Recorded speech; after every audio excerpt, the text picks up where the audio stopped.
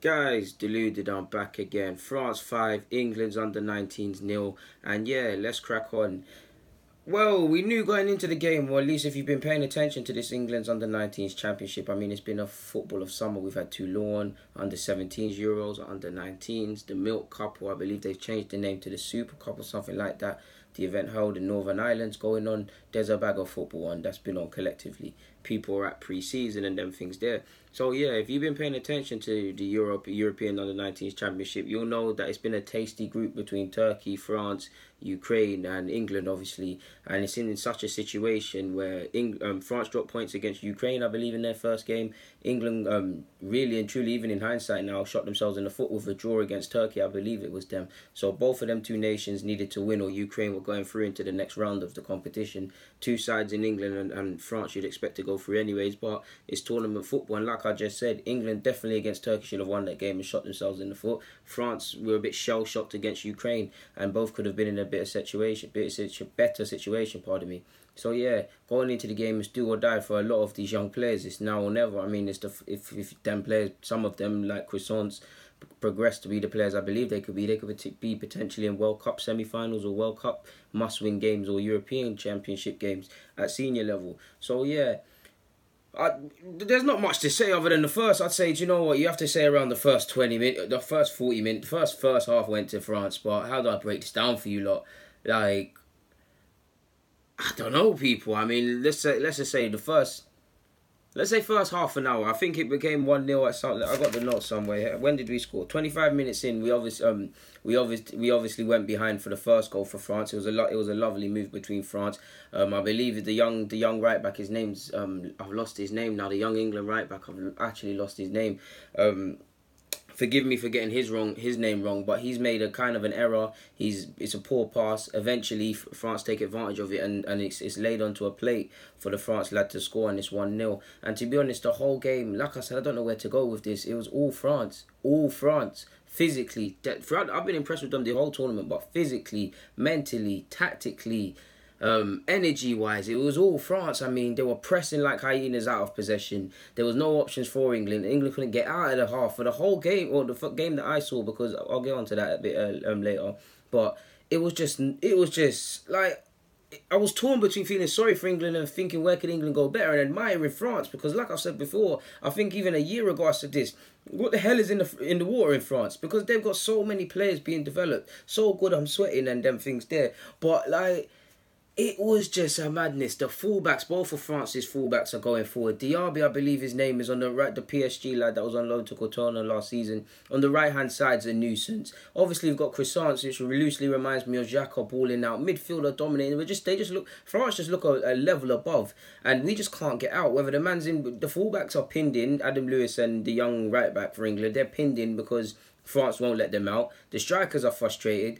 Throughout the first half, to be honest, but prior to scoring, let's say first 25 minutes, because I believe they scored on the 25th minute mark or so, not many England players had touches. And the ones that did were forced to play safe passes and things like that. From an England point of view, it did feel like people weren't being brave. These are the games where you need to show courage. It did, for me, feel like people were playing hot potato, especially the ones that have, I don't want to say senior experience, but the ones that have won cup competitions or advanced to later competitions at club level. I don't want to name drop anyone because that's unfair at this level.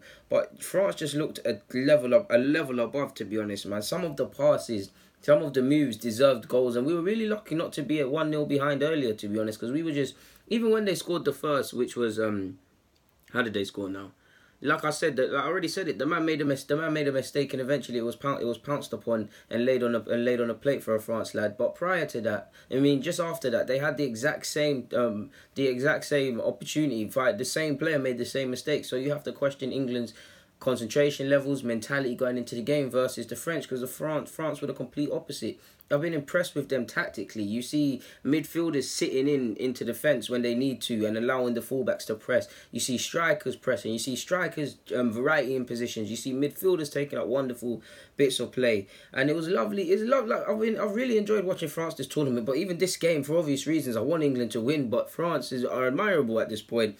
They just look a level above a lot of these players. Yes, it's a depleted England squad. I mean, the ones that you're looking to that could have possibly went to this tournament, they're all trying to break in at first team level. Nketiah and Nelson of Arsenal, Jadon Sancho's trying to continue his thing at Dortmund, Ryan Sessegnon's preparing for a good season with Fulham in the Premier League, Foden's trying to break into the first team, Hudson-Odoi actually had a good game for I believe against Perth Glory for Chelsea today. He's trying to break in. So obviously that's for another that conversation, because you look at Cousins, who plays for Gladbach and he's played a lot, and things like that. And Mangala Sarr, who's played a ridiculous amount of times for his club side. They're both still at the Championship. But that's for another debate. Both of them are relatively in the first team, the rest aren't. So it was a depleted England side without the regulars, and we were trying to retain this competition. So at 2-0, essentially, well, I spoiled it there. This is another thing which goes into concentration, and a lot of these young players are going to need to learn, especially the likes of Chalobah. It wasn't his fault, but Chalobah, I say him because he's going on loan to the Championship next year. We're 1-0 down going into half-time. There's 4 minutes or so before half-time, and we've switched off. Midfielders and a couple strikers are caught high up the field. Not that I blame them, because we do need to get out. We struggled to get out of our own half all game. We do need to get some passes together in the final third. We're hit on a break. It's a lovely pass from Camara, the Marseille fullback. Centre half. Lovely pass over the top. Eventually, it falls to Diaby, I believe, and he squares it for Maolida. And I've seen some calamity misses, especially from a couple of Portugal players in as many games this tournament. But you can't miss from 2 yards out, and it's 2-0. And again, concentration now at 1-0, 2-0. You can still get in the game. We know 2-0 is a dangerous lead and things like that. But you're going into half-time 1-0 down. There's already enough L's to behold. Your job's already hard. You're already not playing well. It's about what you do when you're not playing we're not playing well or playing poorly. You need to just sit in. And this is what these tournaments are designed for. It's unfortunate because at this point, obviously, going into half-time, it's 2-0 down. I'm watching it on a record because I wasn't at home at the time, clearly, obviously. And sadly, Sky doesn't want to record all of the footage. So unfortunately, that's all I saw of the 5-0 defeat. Obviously, with 3 other goals, shout out to whoever scored them. It was bound to have a bag of individual errors in all of them. It was probably a poor performance. Now, I don't want to be harsh on the young lads, but it was a poor performance and absolute choking based on what I saw today. But at the same time, I can only credit France. I'm gonna obviously watch the highlights of the 3 goals I've missed, but I can only credit France because they're doing a great job at all levels. At all levels, they're interesting to watch. At under-20s, at under-17s, at under-90s, like we're seeing. Obviously, they won the World Cup. Whether the circumstances were favourable to them is another story. But credit to them. Like I said, I've been impressed with France. Not even just away. You guys know I love young players and potential and all the tactics and all of these things. In fact, not even away from tactics, away from potential and projects and all them things. Just the tactical intelligence of these players. They're swapping, the formations are being changed. People are swapping roles. Like, people are behaving street smart. The likes of Cousins and Mangala Sarr, even though I believe he's been sent off in this tournament, so it wasn't really showing you experience in that logic. But at the same time, them players there that are, I don't want to say senior figures, but they are senior figures compared to the rest of the side, standing up to be counted. Camara, I don't know if his future is at centre half or in defensive mid or halfback sort of role. But between stepping out and playing these passes, he's still extremely naive defensively, as shown when they played Ukraine. But he's surely one for the future. They got him. They got Dembele, I believe his name is. I'll talk about them in my scouting vids, of course. But there's a bag of players that France have, man. A bag of players. Obviously, my man Guy Tangutain, however you want to pronounce his name, no disrespect intended. But on that note, unfortunately, like I said, I only saw 2 of the 5 goals, and I'm gonna go and have to watch the highlights because Sky wanted to be an enemy of progress and tell me my storage is done. But if you saw the other 3, get a shout out to you, man. But anyways, that's what I saw. Like I said, it's disappointing that the tournament ends for England, regardless of it being a depleted squad or not.